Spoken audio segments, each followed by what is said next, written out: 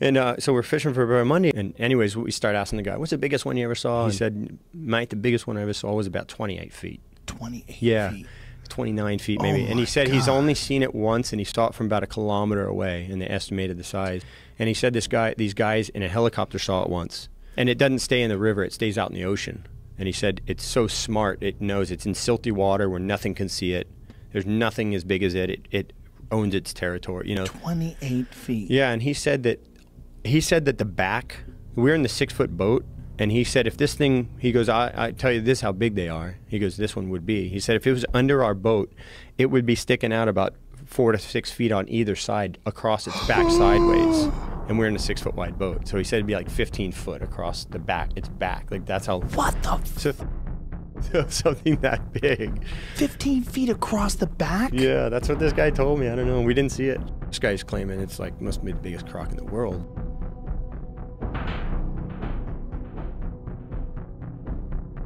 As the Nemesis was proceeding onwards towards our destination, our attention was directed to an alligator of enormous length, which was swimming along against the tide at a rate which was perfectly astonishing. I never beheld such a monster. It paused within a very short distance from us, its head and nearly half its body out of the water. I should think that it could not have been less than 40 feet long measured from the head to the extremity of the tail, and I am confident that it was traveling at a rate of at least 30 miles an hour.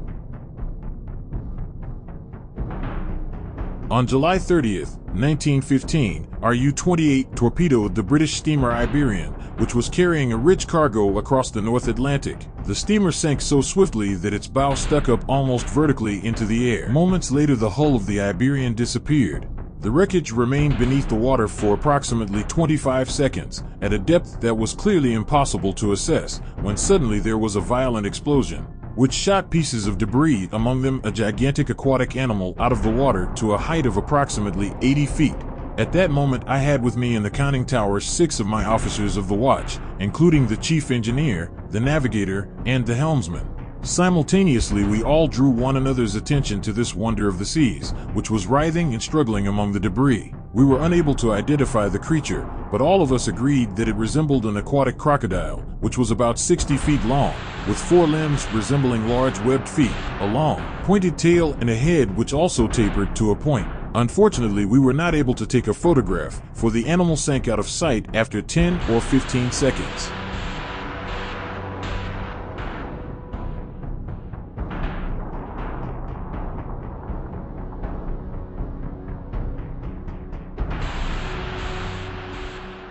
To learn more about the animals you just saw, buy my book, What We Get Wrong About Crocodilians. It examines claims of giant crocodiles, a World War II massacre, their regenerating tails, alligators and sewers, their record land speeds, and more. The book looks at a variety of subjects many people, including experts, get wrong about these animals, and I desperately wanted to dispel the myths that have persisted so long. Buy What We Get Wrong About Crocodilians in physical or digital formats. Link in bio, comments, or description to buy.